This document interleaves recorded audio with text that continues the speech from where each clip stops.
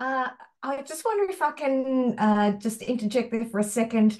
Jennifer, your microphone is on mute. We cannot hear what you are saying. You'll need to unmute to get started.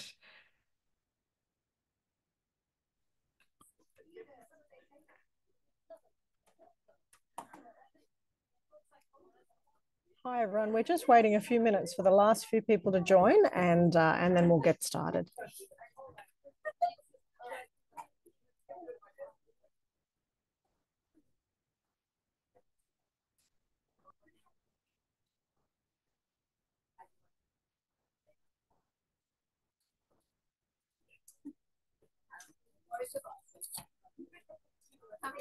Jennifer, you good to go if you like? Excellent, thanks Amy. I can't hear you though. Rivka, can you hear me? Okay, so Rivka can hear me. Any of the participants, can you give me a thumbs up if you can hear me?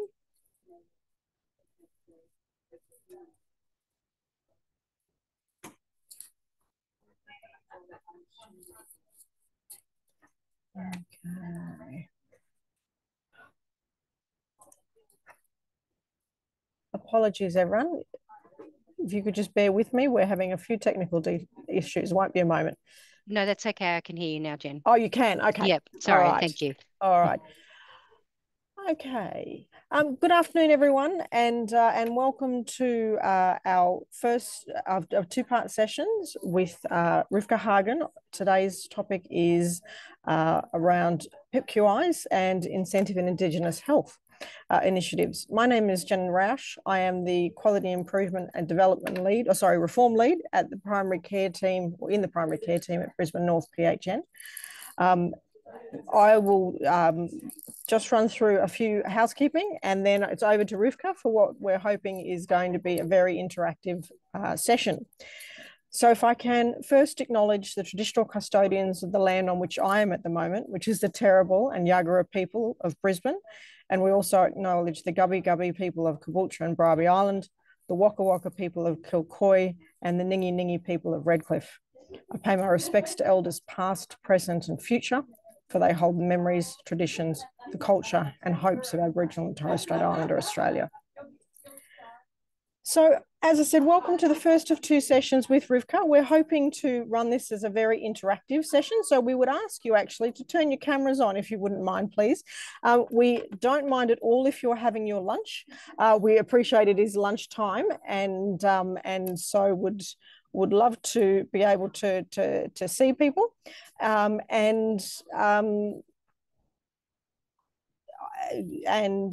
we will.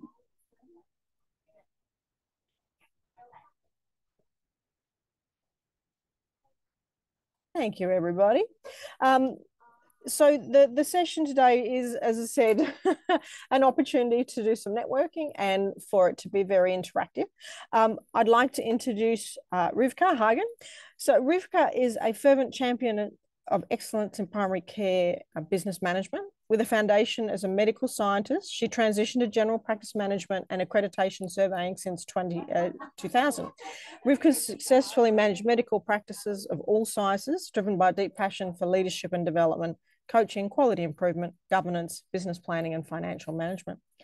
As the Director of Business Management Services and medical business coaching, Rivka delivers consulting, advisory, coaching, training, and mentoring services to Australian health sector, encompassing community health, general practices, Aboriginal health services, and primary health networks. Rivka's expertise extends to board directorship in the community health sector and is currently serving on the board of IPC Health. She is co-host of MedCube's podcast and founder of the influential Facebook group Practice Managers Network, which has a global membership exceeding 12,000 people and creates a vibrant community dedicated to advancing practice management. We're very excited to have Rivka do she's doing three sessions for us, two in this program, which are for practice managers, this one about incentives, and the next one, which is in September, all around accreditation. And she's got a lot planned today. It is an interactive session, so we do ask you to feel free to eat your lunch. We know there's lots going on. We're happy for that, but if we'd love you to leave your camera on, and I'll hand over to Rivka. Welcome and thank you.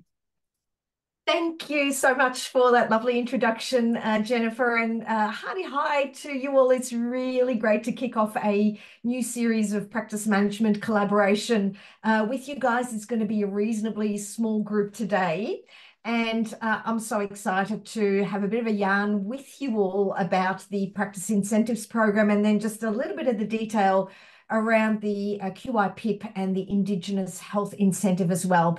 So like Jennifer said, it would be great. Let's just kick straight into, some housekeeping here. I'm sure you can see my my slides share on your screen here.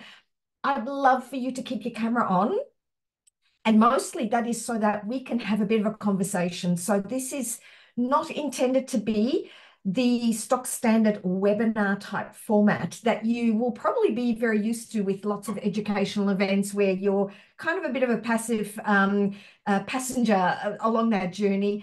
I really want to have a chat with you guys. So if I can see you and I can see you react to what we're talking about, then we can actually have a little bit of a conversation. So you're going to be talking to me and talking to your fellow guests here today as well. So Amila, if you do have access to your camera as well, would love to see you. There is someone called iPad 2. I don't know who you are. So again, if you can turn on your camera, we really don't mind where you are, whether you're at home or whether you're in the office. And like Jennifer said, if you're having some lunch, that's perfectly fine too. So eat away, drink away, all of that is perfectly fine by me. And I'm looking forward to having this discussion with you. Now, I will caveat this session today to say that we are likely going to run a little bit over time because there is a lot of content that I'd like to get out to you. And depending on how interactive you guys are with me, that might just stretch it out a little bit.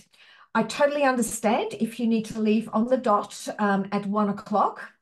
And the session is being recorded so that if you do need to dash out, you'll be able to view whatever you've missed out on, and anyone who just couldn't make it today, is able to tap into that as well. And I can also see on my screen, oh, Rennie, thank you for turning on your camera. That's really lovely. And I can see Cassandra as well. Again, if you want to just turn on your camera. And look, what I would say to you too is if you've got something that you want to add into the conversation as we're going through, just pop up your hand or simply turn on your microphone and start talking, right? So this is really informal, meant to be friendly, meant to be low key. And I'd love to hear your thoughts as we go along. So I can see you all coming on camera, which is just really, really lovely. Now, secondly, if you would like to put your contact details into the chat box, that would be really terrific. If you are keen to chat with some of the members who are in the group today outside of this particular forum, if you say, oh, look, now I've met you, now I know who you are, I'd love to have a chat with you at another time. If you put your contact details in, it just kind of implements this sort of networking notion that we'd love to foster within this group as well. A little bit about Chatham House rules. So we want to ensure that we feel safe and secure in discussing whatever it is that's bothering us, or if you would like to talk a little bit about what's happening in your practice with regard to these particular programs. Chatham House rules means that what we discuss within the group pretty much stays within the group. So a little bit of privacy boundaries around that will be very much appreciated by everyone. And like I said, the meeting is being recorded. So to kick us off, before we get into the grunt work of the practice incentives program, I'd love to just hear from you all. If you'd like to just sort of introduce yourself, we can see most of your names, but give us your full name, the practice that you are at, what your role is within the practice, because that may vary as well. And just to kind of lighten the mood a little bit is, tell us a little bit of a win that you've experienced recently. What's gone well, or what are you proud of? What's kind of making you go, yeah, we did that, related to your practice work. So in no particular order for me, Leanne Dixon, I'm going to start with you. If you want to unmute and just introduce yourself, that'd be great. Good morning, everyone. So my name's Leanne Dixon. I am at Caboolture Super Clinic and I'm the practice manager here. And my win is that we utilize the online platforms, which we can send out our invoices to patients by SMS, which keeps our debtors down. So that Yeah, that's a great win. so beautiful. That I've got stars in the background for exactly that kind of progress. Love that example. That's great to hear. And welcome, Leanne. thank you. Rennie, I'll ask you to unmute and do a similar type of introduction. Hi, good afternoon, everyone. My name is Rennie Zachariah. I am the practice manager of Smart Clinics here at Toowong in Brisbane. Just like how Leanne said, always we are in Toowong. We are welcome to new ideas, especially anything related to IT and techno, which can make life easier for the front desk. We use HotDoc and have pretty much are using everything on that platform, like the online script request, auto collection. So yes, I try to get my debtors and health invoices down. Fabulous. We've got a real financial focus happening today. I love that. Cara, nice to meet you too. Hi everyone. I'm Cara. I'm the practice manager here at Gasworks Medical Practice in at Newstead. So my little win recently, I would say I've started utilizing Chat GPT for the wording that I'm using for my quality improvement. So I think I've previously sort of tried to stick to the PHN format and found that I find it hard to use, whereas I've started trying to implement it into a Word document, into a format that I actually like, and utilizing their service to sort of make it flow and make it a nicer sort of setup. I'm so glad that I asked you all to nominate some of these wins, because there's some real gold coming out of this meeting already. Again, not related to Practice Incentives program, but I love that. I will absolutely declare I'm a bit of a Chat GPT girl myself as well, and I am totally into any kind of tech use to make my life easier too. So yeah, well done. Love to hear that. Sarah, I think we're seeing a roof or ceiling for you. I wonder if you're present, if you would like to unmute as well. Oh, we can see something happening on the screen there. Hi, Sarah. Have I got a bad angle? Well, we just Can you see something me? very blue. We can't see you. We're seeing something blurry, but we can certainly hear you. So don't worry too much about the vision. Tell us a bit about yourself.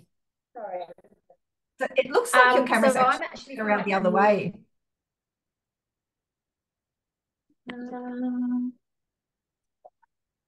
That's okay. Don't worry about that. You can worry about that. Just tell us a little bit about yourself. So I'm Sarah. I'm at Wellsby Parade Medical Centre on Bribie Island. I'm not actually the practice manager yet, but I am working alongside the practice manager to assume that role later this year.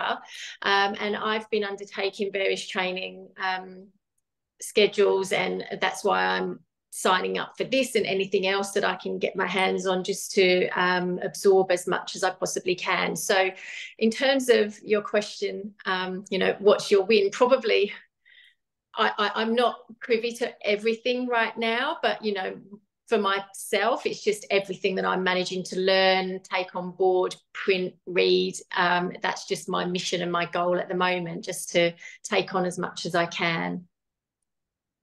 Look, lovely feedback and welcome. And you're absolutely in the right space to learn a little more as well. So again, this is why I'm just so pleased to be asking everyone around, what are you doing? What's your role? Just so that we've got a really good grasp of who's in the room.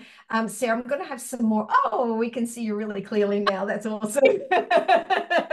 I'm going to have a bit more information for you right at the end of today's Lunch and Learn about some other networking and learning opportunities for you as well, besides the sort of the three-part series that's part of where we are today as well. Yeah. So stay tuned for that.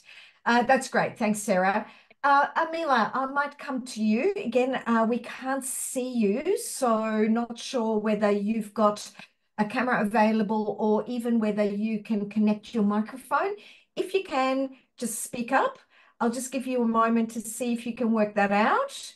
In the meantime, I'm going to come to Cassandra, maybe if you don't have a camera, then we can hear you anyhow. So I think you've just unmuted. So welcome, Cassandra. I have. Hello, everybody. I'm Cassandra. I manage Corrie Street Medical Clinic in Chermside.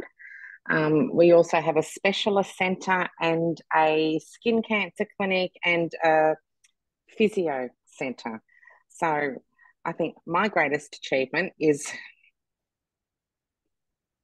I'm still trying to work that out, actually.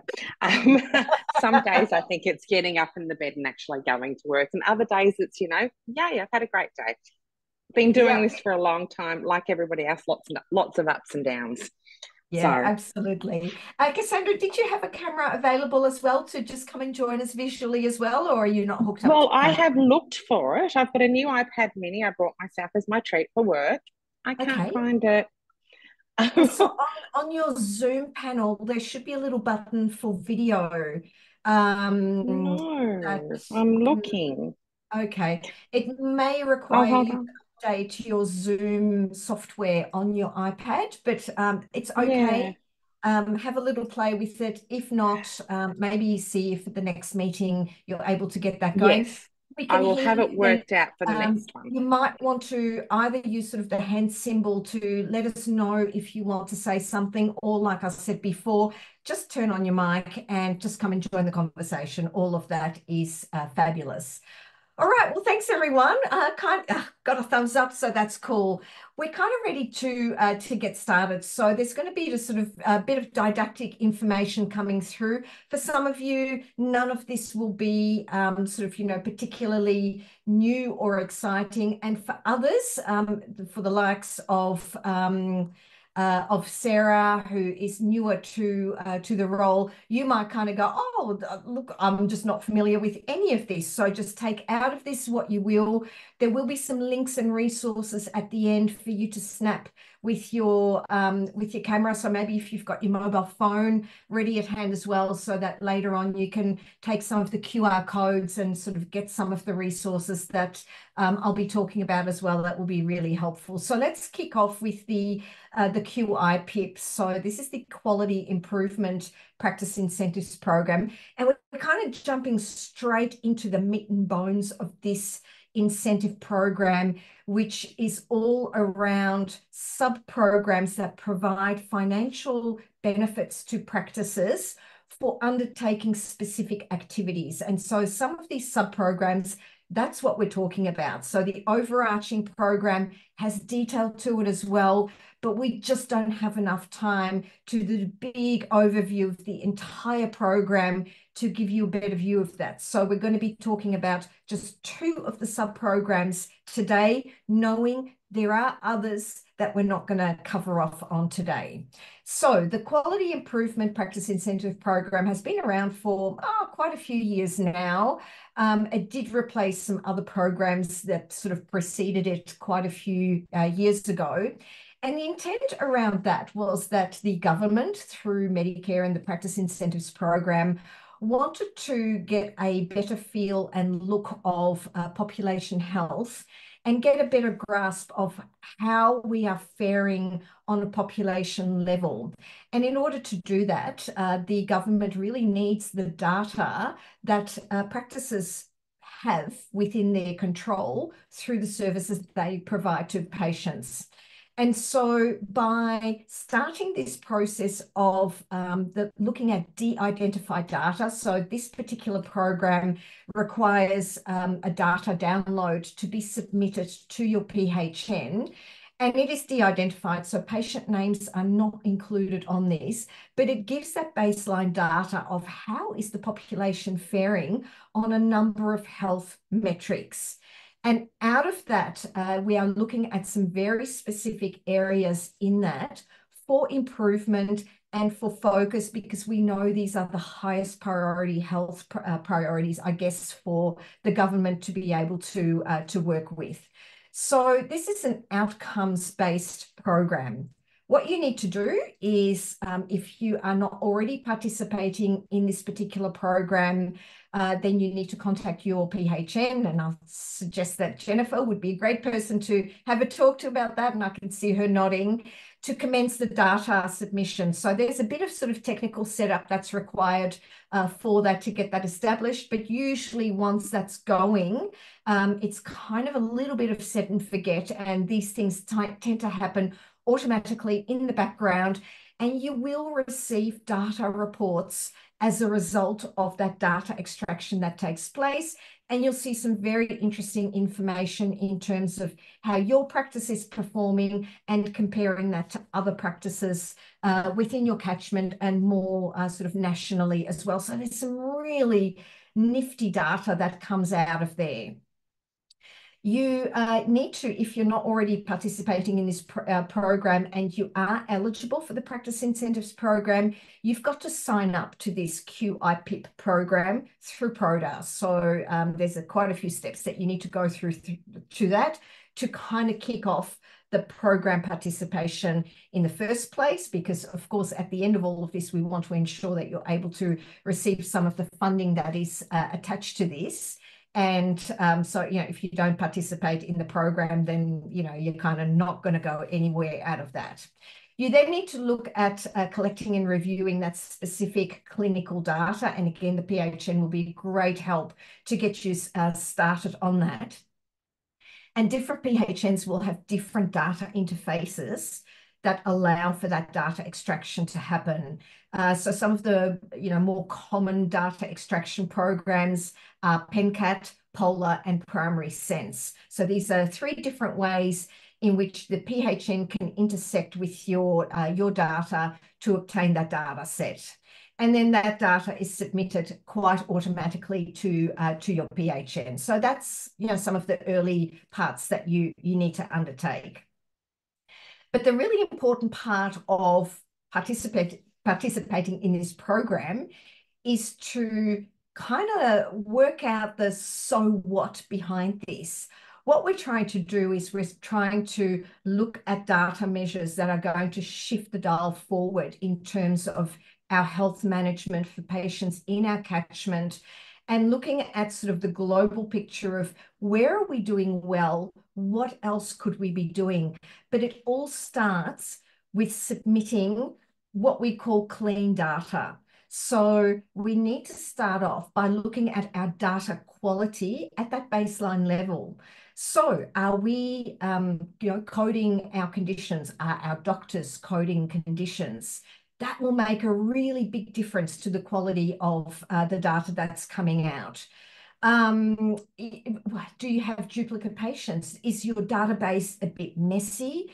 Do you have key items of your data that is missing, you know, whether it's dates of birth or other metrics that just make the data not as valuable as what it could be? So that's a fantastic first quality improvement activity for your practice to undertake. Look at how good is our data.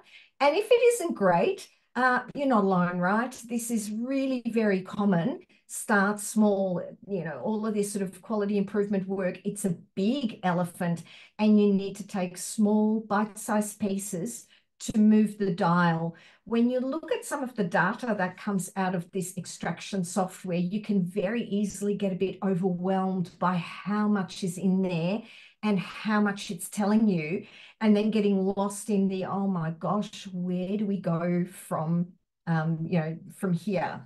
So again, I would suggest, you know, not knowing what your data is looking like, a perfect activity to really involve your PHN with, to kind of make sense of your baseline data and help you prioritize what do you need to do first. So deactivating non-active patients. So if patients have not attended in a 2-year period, make them inactive on your system so it's not going to mess up your data extracts. Merging duplicates, looking at clinical coding, if that's being applied inconsistently at the outset, that's a great conversation to have with your doctors to start improving the capture of that data. So I think, you know, that's probably giving you an indication of where you might want to be focusing on. There's a list of 10 metrics here of the information that is submitted through that de-identified data.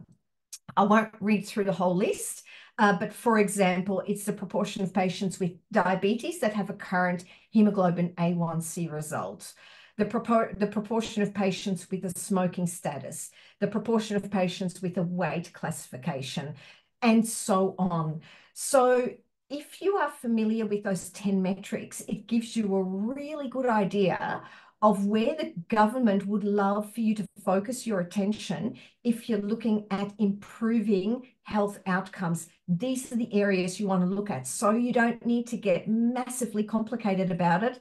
Look at diabetes, look at capturing smoking information, look at capturing weight information on patients, look at your immunization status, especially influenza and the like, etc. Those are your early priorities for going, where can we get things happening more nicely? So that's the data that is provided.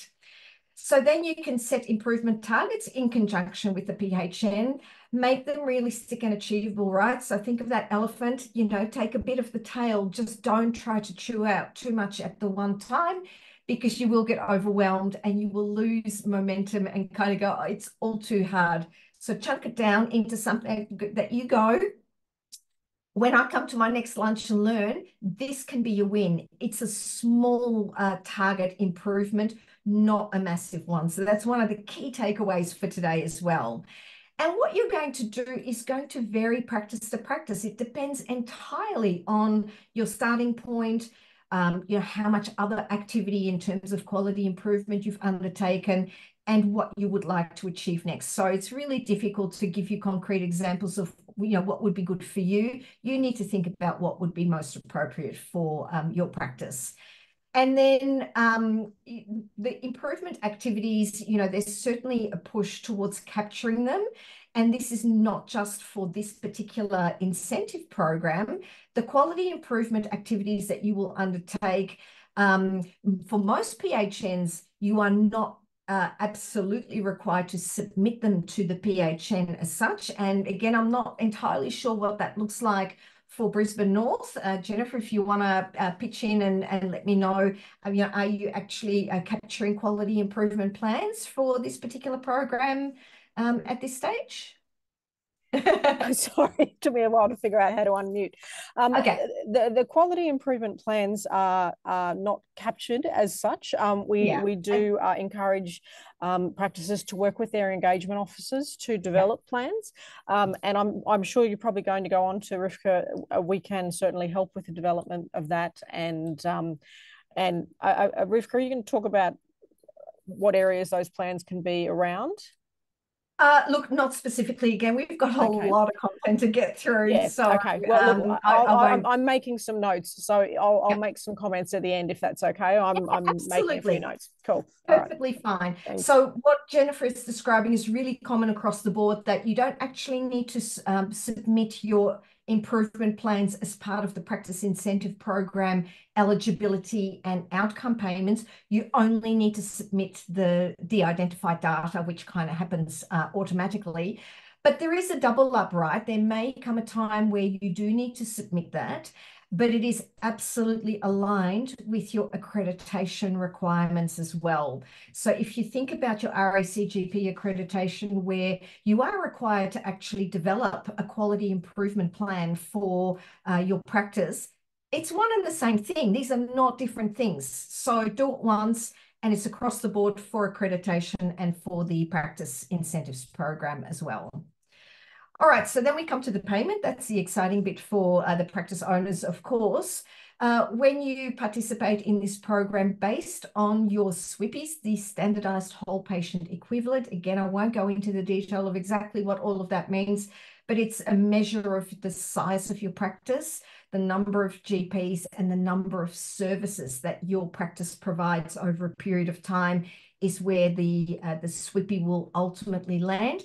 And based on that, you will be paid $1.25 per quarter to a maximum of $12,500 per quarter, or $50,000 a year.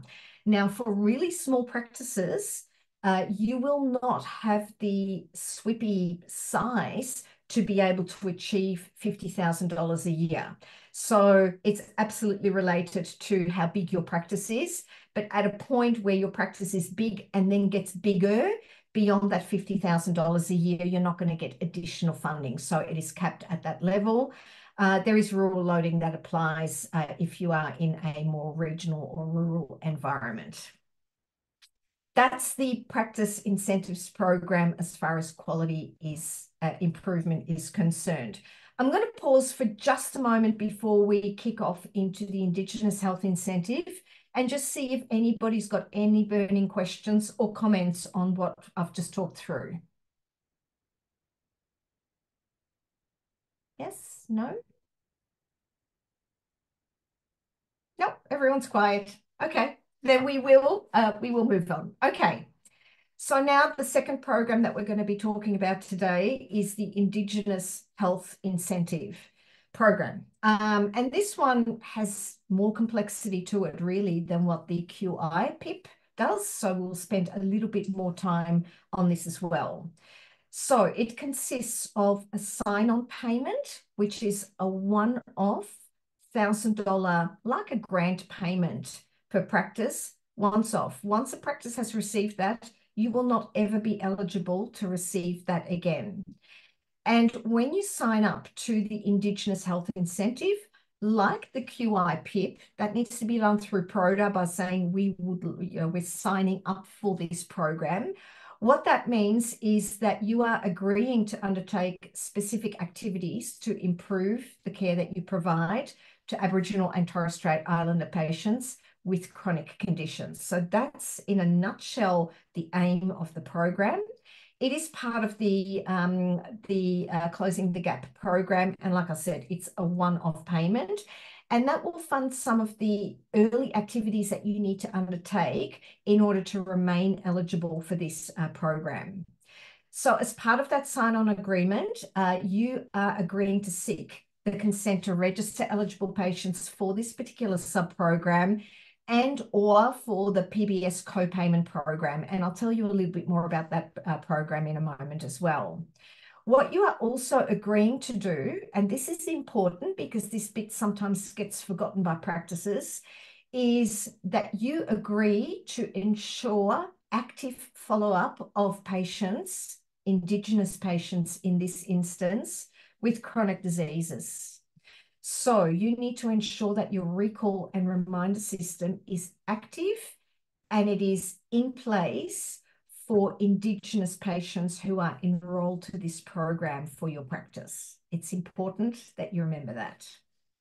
We also need to ensure that the practice has had cultural awareness training undertaken by at least 2 staff members, and one of them needs to be a GP. There are some exceptions, for very small practices. If, you only have one GP, then you only need one person to undertake this cultural awareness training. And there are certainly exceptions to cultural awareness training if your organisation is already an Aboriginal health service. So, your focus is very much towards this patient cohort. So this training doesn't need to be undertaken because it's pretty superfluous for those kinds of services. And that training needs to be approved by the RACGP or NACCHO, the National Aboriginal Community Controlled Health Organisations, a bit of a mouthful there. So again, your PHN will be able to help you find and source cultural awareness training if you are just signing up to this program and you need to do this. You've got 12 months from the time of signing up to the program to provide the evidence that the training requirements have been undertaken. Furthermore, as far as the sign-up agreement is concerned, you will need to ensure that you annotate scripts for patients who are registered with the PBS co-payment incentive. And that's usually done very simply through your practice software by putting a tick in the box that relates to the PBS co-payment program. And usually once that's done per patient, it's kind of set and forget. It just needs to happen that once and it will continue to provide that eligibility for subsidised scripts. Really important to remember that the Aboriginality or Torres Strait Islander identification is self-identified by the patient. As a practice, you are not required to cite any evidence other than the patient's nomination that they identify as an Indigenous community member. And again, this is aligned to RACGP standards. And in this case, it's the core standard, the indicator 7.1, which is mandatory that your practice routinely records the Aboriginal Torres Strait Islander status of patients in their health record. So again, you can see that duality between compliance with the practice incentives program, but also being a core accreditation requirement there as well. So those two are linked. So as far as the PBS co-payment measure is concerned, you've got the tick in the box of your practice management software. What that means is, that patients who have a chronic condition or a risk factor are registered for the program. They are then entitled to a reduced fee for scripts. So for private patients, if they are not concession patients, they will be able to purchase their script at the concession rate. So that's for non-concession Indigenous health patients who are registered to this program. So that's a big money saving for them. And for concession patients, so that's healthcare card holders and pensioners, they're able to get their medication at no charge. So that's really fantastic as well. Like I said, that's a one-off registration. So it's a really good benefit for our Indigenous community.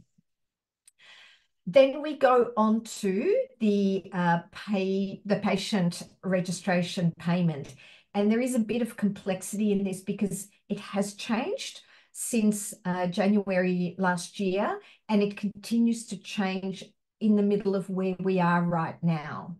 So the program is changing because, there used to be a $250 payment for registering the patients onto the practice incentives program. And that was an annual payment. So every time the patient would get registered and it required an active process of registration, the practice would receive, quite a sizable sum of money for that registration process.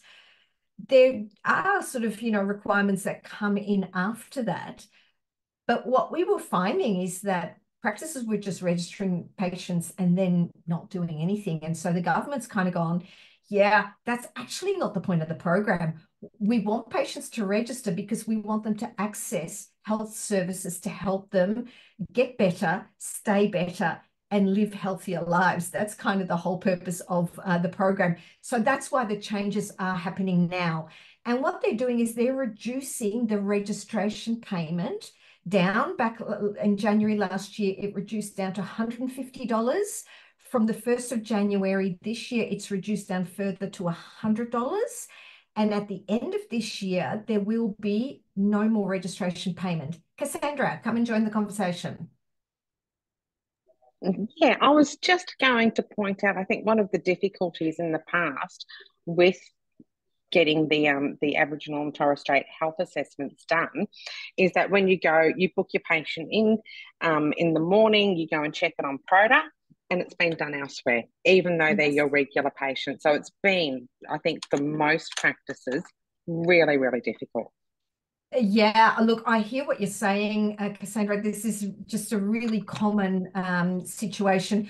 I guess we can sort of start to lean into the space of My Medicare registration now as well, because these programs are going to become, I guess, ring-fenced. So for Aboriginal Torres Strait Islander patients, in addition to what we're talking about here, you want to ensure that you start registering them through the My Medicare system, because it's going to stop that from happening down the track. It hasn't stopped it just yet, but it will do so in future. So the more proactive you can be about getting them onto the My Medicare system so that you don't get that leakage of work being done elsewhere, that's going to be your protective factor there. But yeah, I totally recognize what you're saying there. I really appreciate that. That's a fabulous idea. Thank you.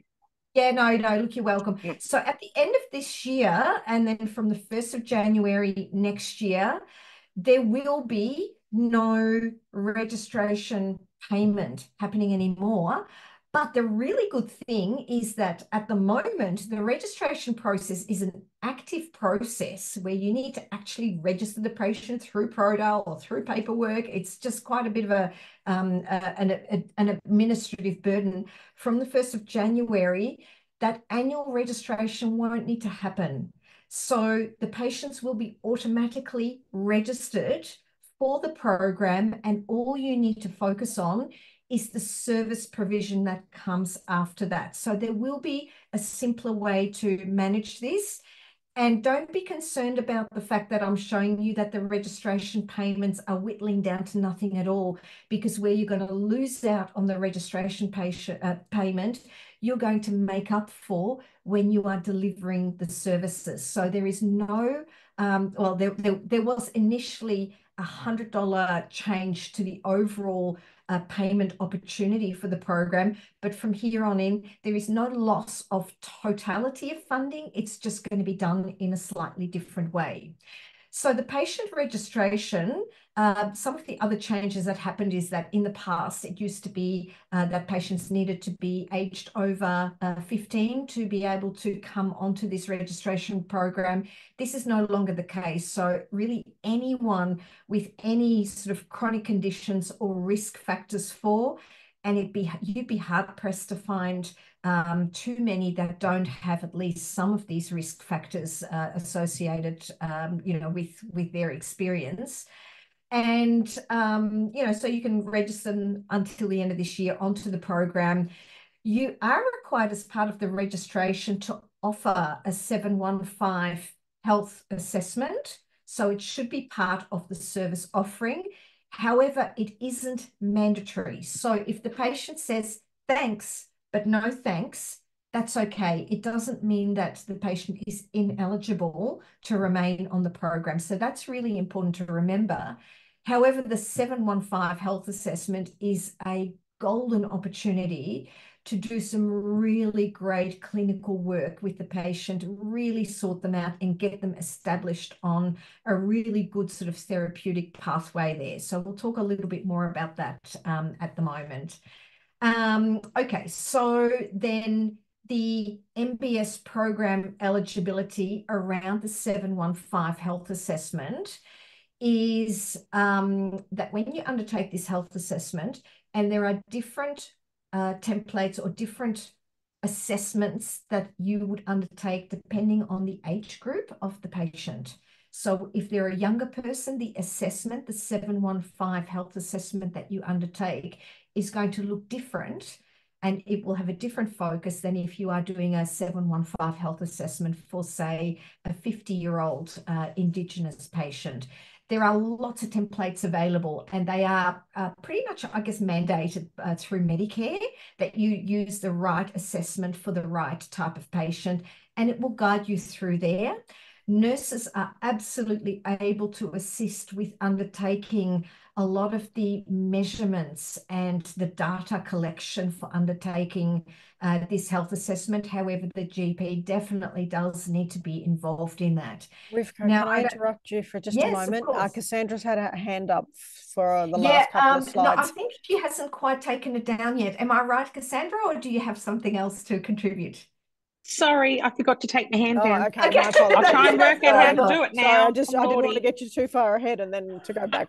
Thanks. I think if you press the icon again, Cassandra, it will come down. So that will, yeah, there you go. You've done. Thank you. So that's great.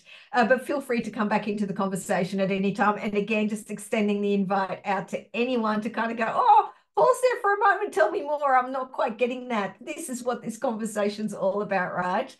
So the 715 health assessment is a prolonged, it's a beefy assessment, but the Medicare rebate for it is also quite generous. So the GP and the practice is quite well rewarded for undertaking this assessment. It's over $250 for this assessment alone. So it's really worthwhile for that perspective. Now, the other benefit out of undertaking that 715 health assessment. And the 715, possibly mostly for your benefit, Sarah, is the Medicare item number that is attached to that particular service, and yeah, for anyone else who can benefit from that. But out of that, once that health assessment has been undertaken, it means that the patient is eligible to receive 5 visits by an Aboriginal health worker or allied health professional using the item numbers between the 81300 and 81360 for specific, allied health or Aboriginal health worker services tied to the 715 health assessment. It stands alone, and for those allied health professionals and the Aboriginal health worker services, the rebates that they receive for undertaking those support services is higher than the equivalent ones that are attached to care planning items like the team care arrangement, allied health visits that are attached to that. So that's additional service opportunity coming out of the 715 that you would want to use first and foremost before you look at any other care planning service opportunity there, because it pays better, and it means that you have additional service opportunity for patients that likely could really benefit from additional services. There is a specific referral form that is attached to these referral pathways. So it's not the same as the EPC referral that you would use for the 723, the team care arrangement referrals to allied health. It's a different one that you need to use. But again, the template is available. Once you've got it in your system, it's very easy to use. In addition to that, there are also there is the availability of up to 10 services per year under item number 10987. So these are the nurse services to support a patient who's had a 715 health assessment. And again, if the language of that sounds really similar to the 10997 that you are probably more familiar with through the team care arrangement and the GP management plan pathway, it's because the wording is kind of exactly the same. So these patients are again eligible for additional services, and the rebates for the 10987s are double that of the 10997. So again, this is another reason why you don't want to forget about the 715 health assessments, because it opens up that whole pathway towards service provision for this patient cohort, rather than just kind of, leaning back onto the GP management plan, team care arrangement type of pathway. So I hope that's clear that the 715 is a really rich opportunity for support services and assessments for Indigenous patients. And then, of course, there is more to that as well. For patients who have identified chronic conditions, of course, they are also eligible to receive GP management plans and team care arrangements with the usual service provision that comes along with that. So the 5 10997 services and the 5 allied health services that come along with that. And you can see for the allied health services, the item numbers that they would use are a little bit different from the ones that come out of the 715 health assessment. So in a nutshell, it's about double the service eligibility that these patients can tap into. So that's really great. Now, how does all of that relate back to the Practice Incentives Program, you may well ask? And it is because your practice will be rewarded for undertaking activities with your Indigenous patients. So although there will be in future no more payment for the registration, these are the payments that the practice is entitled to receive if you undertake the following activities. So you need to essentially provide 2 care planning type of services per year for Indigenous patients. That could consist of a GPMP plus or minus a TCA. So the 2 of them together is not going to count as 2. It's going to kind of count as 1 eligible service component. plus you need to do one review of GPMP or TCA, or you could do both. So a care plan plus a review is eligible for the Tier 1 outcome payment, and that Tier 1 outcome payment is per completed, I guess, episode per patient. So it depends on how many Indigenous patients you have enrolled to the program, and then for each of those patients, are you able to match this sort of service provision? So that's how that works. The other way that you could run this is if the patient already has a care plan in place, then you could just simply do 2 GPMP or TCA reviews per year. So claim item number 732, which is the review of a GPMP or TCA, and do that twice a year, and you will achieve the Tier 1 outcome payment for that patient. You could do 2 TCA reviews, exactly the same. So 2 times 732 item number claims. In addition, there were some other changes that happened fairly recently, and that is that now the provision of mental health treatment plans are also eligible to be counted towards this eligibility for Tier 1 and for Tier 2 outcome payments. So if the patient has a mental health care condition rather than an other chronic condition, you could use the mental health treatment plan and then a review to count towards this Tier 1 outcome payment. And again, if a plan is already in place, you will also achieve the outcome by simply doing 2 mental health treatment plan reviews per year. So I hope that kind of gives you all of the various ways in which you can achieve this Tier 1, $100 per patient, and that's unchanged from what it was previously, outcome payment per patient. So that's on top, of course, of the Medicare rebates that you will get for actually undertaking the work.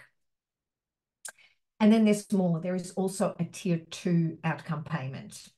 And what you need to do is you need to provide some additional services. So you need to provide a minimum of 5 eligible services to the patient. So there needs to be at least 5 service points throughout the year in order to achieve the Tier 2 outcome payment. And this is kind of where the big dollars come in, because this is what the government wants us to do.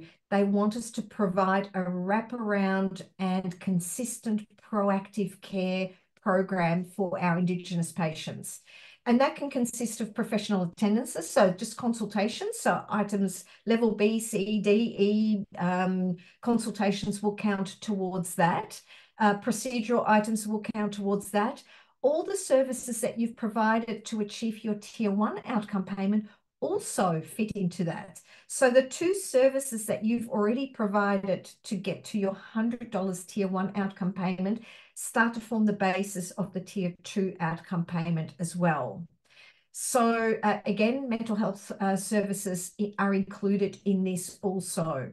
So out of the 5 services that are then provided, if you achieve all of that, then the outcome payment at the moment, if you achieve that, is $200 per patient until the end of this year.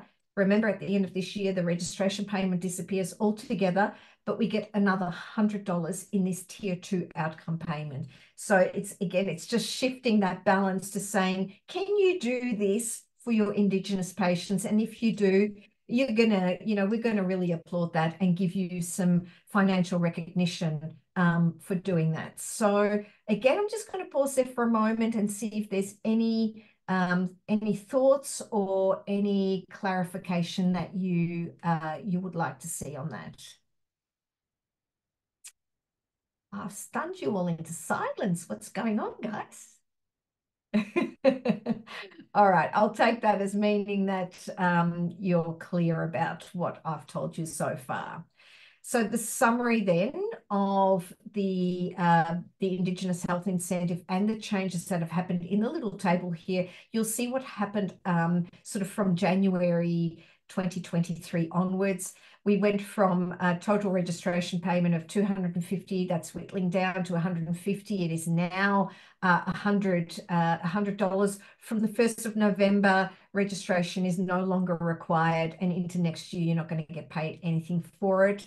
Your Tier 1 outcomes payment are unchanged across the board, and the Tier 2 payment, you can see that increasing from $150 up to $300 for a total outcome payment of $400 per patient per year.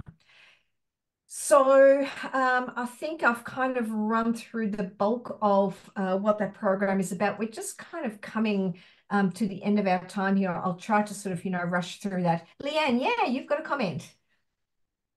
I was just going to ask, on the previous slide for the mental health items, it Yes. only had the 2712 and the 2717. Is the 2715? Because sometimes they may not do a long or prolonged mental health plan.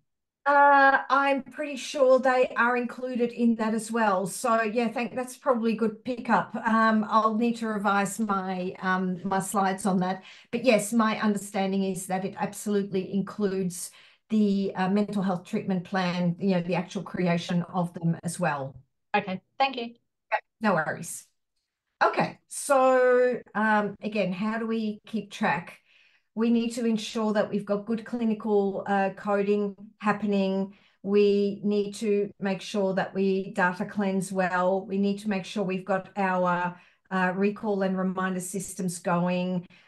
If you're using sort of Top Bar or any of those other sort of, products like Cubico as well, they can be really helpful in identifying patient eligibility there as well. And again, tap into your PHN for the support there as well. Okay, so searching for your item numbers in terms of eligibility. How do we find who's outstanding? Who could we be tapping into? We can look for those who've previously had item 715s, claimed by the practice. If you haven't serviced them for a while, then that could be a really good opportunity. Look for care planning opportunities there as well. Mental health services, your 10987s and the like, you can just do data searches on any of those services that have been claimed in the past. You can also use clinical coding, like patients who are identified as Aboriginal Torres Strait Islander within your system, and then have a look. What have we done with these patients? What's missing? How far off are we from claiming either a Tier 1 or a Tier 2 payment? And when I say claiming, that claiming process is completely inactive, as in you don't have to do anything for that. If you are registered to the program, Medicare will identify your eligibility for those. So it's just simply providing the services. That's all you need to do, and you will receive those outcome payments, which will be listed in your PIP statements. So your quarterly PIP statements will list every patient that has become eligible for different tier outcome payments and the like. And of course, none of this is particularly easy. And again, this is the reason why a fair few dollars are being thrown at this. Patient engagement can be really tricky for this cohort. To get them in the first place and then to keep them engaged with the service can be really challenging, and that's very true. I'd encourage you to think about, what is the patient getting out of the service? So we do know that, for example, with some Indigenous health services, they are using other sort of, honeypot approaches to get patients to come in to receive these services. And, whereas that's one approach, I'd probably be more inclined to think about what's a really meaningful health service that the patient can tap into that's actually going to benefit them, where they say, oh, that's really cool. I see what I'm getting out of this. And I can see why it's important that I keep engaging with the service in order to get better health outcomes. Again, not easy, not simple, but that's kind of where we want to get to in future. So delivering care that's meaningful to the patient, culturally appropriate, and that you've got sufficient, I guess, administrative time allocated to actually work this program. And that's not dissimilar to, I guess, what's happening to, chronic disease management services all around. Again, we're not going to dig into that today. We may get an opportunity to do that at another time. But you may see, if you've seen some of the changes coming in through the My Medicare system for care planning, they look eerily similar to the entire program that I've just mapped out for you here, which is around service provision and outcomes achievement, rather than, doing a care plan upfront and then doing nothing more after that. We want that proactive, ongoing care happening. And so you need to understand what are all of the claiming and program opportunities. So again, important to reflect back on items like the 10987s. How can you get your nurses more involved in that, in providing that? What training do we need to provide them to kind of say, oh, I understand that this is a claiming opportunity, and how do we weave that into appointment identification and then the actual claiming that happens after that. So there's a fair bit of sort of workflow contemplation that you need to take place, or that you need to undertake within your practice in order to see those outcomes happening. All right, just for a couple of seconds, I will leave you on this QR code page. This is just program guidelines for the two programs that we've just discussed today, the QI PIP on the left-hand side there, and the Indigenous Health Incentive. There's a lot more to it. I really want you to go back to the source. You can certainly also, the links are also written down below. You can just Google, right, in any browser, if you put in Practice Incentives Program, QI PIP, or Quality Improvement, or Indigenous Health Incentive, bang, you'll be right there. So there is no magic to this. This is very easy to find online. Okay, so then furthermore, and again, Sarah, this is possibly of interest for you and maybe to any of you guys. As part of the work that I do, I also provide sort of monthly lunch and learn type of opportunities, and this is across Australia-wide. So this is not sort of a PHN cohort, but it's across the board. I call them monthly, Medi-managed monthly meetups. So that's the 4 M's there, which is again about extending your networking, your learning, discussion, and participation in anything and everything to do with practice management. So the QR code on the right will take you to the link if you would like to register and participate in one of those. We usually have, I don't know, around 15 to 20 participants per month, sometimes more, sometimes less. It absolutely varies. But the focus of those meetings is around your issues. So today I've brought you a program of Practice Incentives program, but the Medi-managed monthly meetups are about what's on your mind, what's worrying you, where are your concerns. That's where we start. And so again, they're very interactive sessions. And when that conversation runs dry, I usually have a topic of the month as well. The next meeting is coming up next week, Thursday, if that's of interest to you. And my focus for that is on clinical and non-clinical risk management.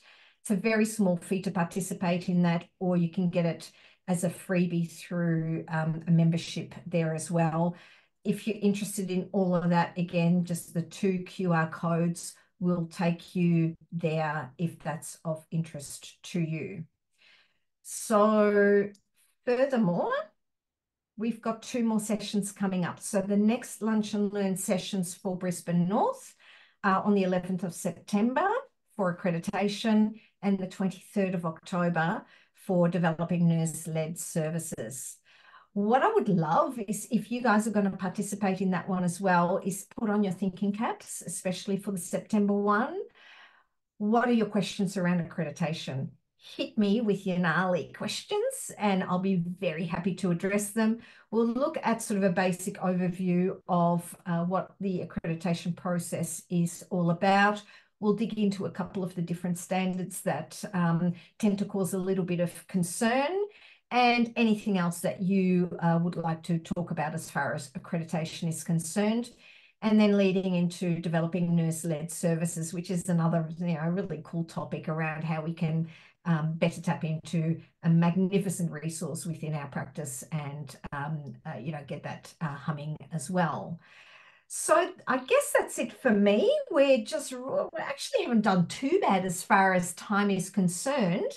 I guess I want to open up the floor a little bit and maybe just check in with you all and see what you're thinking, what your key takeaways are from what we've talked about today. I'm going to, again, in no particular order. Cara, I might start with you. What's going through your head? What's a key takeaway from the topics that have just been covered for today?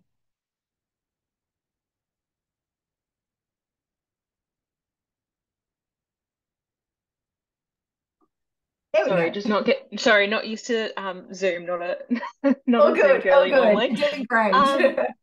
I would say for me, I think a lot of our concern as a practice has been we haven't wanted to feel like it's an opportunity to grab money for these sorts of things. I think our main goal and our main focus has been about patient care and how that looks here and how we would look at implementing that. So I think it's been nice to sort of touch on it in a way that doesn't feel not aligned with our values. I think a lot of the other sort of discussions out there about how to navigate ethnicity and Indigenous health and making it sort of connect with the patients and making it work for the doctors here at the practice that do just want to look after their patients. So I think for me, it's opening my eyes a little bit more to how we would do that in a way that's still authentic to what we're sort of setting our goals towards. Look, I think that's a lovely observation. I guess I'm really aligned with what you're thinking as well in terms of, yes, this is important, of course, for practice viability, but the primary focus is on the healthcare and the quality of service provided. So I'm really glad that that really resonated with you as well. Thanks for that. Rennie, what about you? I guess with the issue with me is we have very few patients who are actually Indigenous because of the demographics of the place. But I was just thinking, while you were talking, like I really need to pull up data if I have missed anyone to do that small tick. But most of the times the patients do come and say, like, I need to be registered for the co-payment and stuff. But then I'm really not sure if the right boxes have been ticked. We do the QI, but this Aboriginal thing, I think I must have done maybe 1 or 2 715. Yeah. But I really have to look into a patient data and see and extract it to see if we have missed anyone or if they're not coming in. So yeah, that will be my focus because I have to do that first to get the rest sorted. Yeah, look, again, lovely insight into that. What I would say is if you've got a really small Indigenous patient cohort, in a way, it makes it simpler because, you don't get overwhelmed with so many patients that you're just, again, not quite sure where to start. So a small patient cohort is absolutely fine because you can really refine your systems around just a few patients and monitor them really carefully. So I love your approach to, again, going, what have I missed? Are there more? And if not, what else can we do to achieve those outcome payments and those outcome goals for those patients? So yeah, I think that's really great. Okay, good stuff. Leanne, what about you? Well, I actually didn't know that the minimum of 15 age requirement had been removed. So that's actually really interesting because we had patients who had signed up for it, but didn't register them at all, knowing that it would come back with, oh, the patient's not eligible. So I think that's data I need to go back and have a look on. Great stuff. So that's a new little insight. That's useful. Fantastic. And finally, I see a couple have dropped off. I guess they've needed to dash off. It's then that's understandable. Sarah, but what about you? I hope I haven't totally bamboozled you with the information provided. Hey, no, actually, I understood a lot of what you were talking about. I've been in the medical centre for 17 years anyway. So we're actually quite proactive with registering our Indigenous patients, and I actually do all of the IHI registrations and co-payment ticks. And we've got a good system where even when new patients come on board and they've registered through Hot Docs, they may identify there. So we're capturing them quite early. And then we're feeding that information through to the doctor, like just to explore maybe the 715 early on. So the part that I learned something from was, again, I'm sorry, I forgot that lovely lady's name, about the age limit is not 15 anymore. I didn't know that, but I'll mention that to my practice manager. Okay. And also I'm just scrambling around writing everything down with regards to all the tier 1, tier 2, just to make sure I've got that all in a line. Yeah. So Sarah, I think it's great that, you already have the basics of it because you're actively working in it. That's fantastic. Yeah. I guess I'm hoping that by explaining the so what and what happens after that really helps you to understand why we're doing what we're doing in the way that we are doing it as well. And then, of course, some of the changes are going to be coming up towards the end of this year, especially with the registration kind of, falling off there. So, yeah, that's great. Yeah, thank you. Great stuff. All right. Look, I think, Jennifer, we're probably ready to wrap up for today. I want to thank you all for your interaction and for participating in today. I'm looking forward to seeing you again next month. In the meantime, if you want to come and join next week for the monthly meetup, you're very welcome to do so. If you've got any other questions, I'm reasonably easy to find as well online through Facebook or email or through the Medical Business Services website. If you've got any other questions that you want to throw at me, feel free to contact me in any of those ways as well. Jennifer, any final words from you? Thank you, Rivka. That was a really comprehensive presentation and particularly interesting. A few things I wanted to flag was in terms of the PIP QI, the quality improvement payment. There are 10 quality improvement measures, and the incentive is paid to either work on improving data on that or any other improvement or practice improvement that is based on data. So your QI&D engagement officers can help with plans. So there are those 10 focus areas, but you can do any improvement that's based on data that will actually influence your cohort. So don't look at those 10 and think they're the only ways that we can do change to qualify to meet the requirements for that payment. There are lots of small changes that you can do that will have long-term value and add to your practice. And as long as it's based on data about your patient cohort, that's quality improvement.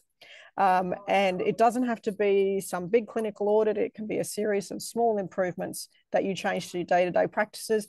And whoever it was, I think it was Sarah, I think it was you that said you're capturing First Nations ethnicity as they come in.